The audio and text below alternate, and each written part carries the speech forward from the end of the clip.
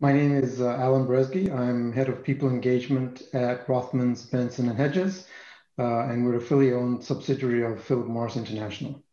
We are the largest tobacco company in Canada, and since 2017, we've been recognized as one of the Greater Toronto Area top employers, currently with about 800 employees.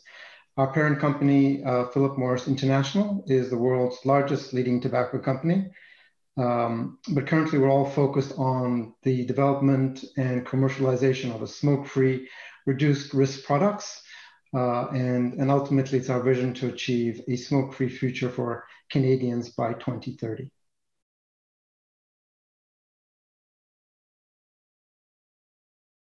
So the app that we use is HubEngage. And when I joined RBH about 3 years ago, one of the first things that I noticed was a huge gap in our internal communications.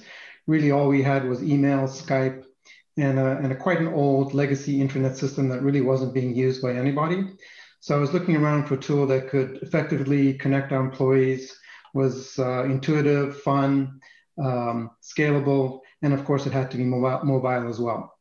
So HubEngage was a platform through which we felt that employees could start connecting directly with each other, while also allowing us to consolidate some of the important links that we have in the organization, as well as becoming a central hub for all other kinds of information.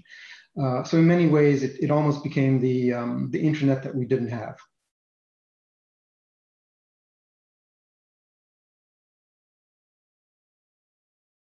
So typically we use HubEngage as our primary communication tool now, and we involve it in many of the activities that we have. So for example, when we do product launches, where we want to solicit feedback or comments from employees. So for example, in one of our product launches, we had a full sort of education and communication campaign to inform employees about the product that we were launching. And it also had sort of a competitive aspect to it, in which employees were asked to do different kinds of tasks, and they would receive rewards for that.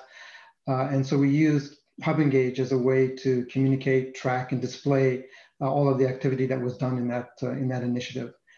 One of the other features of HubEngage I think was really beneficial to us is the ability to geofence communications and target very specific groups within our organization. And that's particularly helpful for things like competitive types of either communications or training.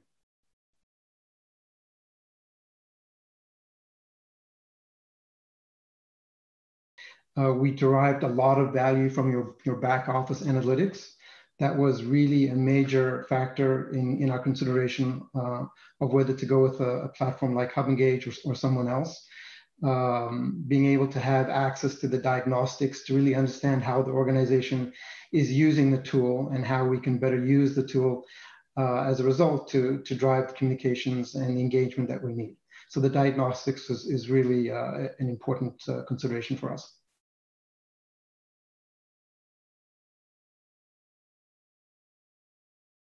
The experience of working with the whole HubEngage team has been really fantastic. I think we've had extremely good two-way communication with yourselves, and I found you always very open and receptive to our feedback on the functionality, particularly if we had some suggestions for something that wasn't yet included in the system, or something that perhaps we felt needed to be tweaked a little bit. The support was always there. I think you listened very closely. Very often the suggestions we made appeared in some of the updates that came out shortly after that. And certainly we appreciated all the support that we got from you with the training. Initially, I think we leaned on you quite a lot to learn about how to use the system. And as we got more confident, more comfortable with it, I think we had an opportunity to dialogue with you and your trainers on how to use much more advanced features of the platform, which really enhanced our ability to communicate with the organization.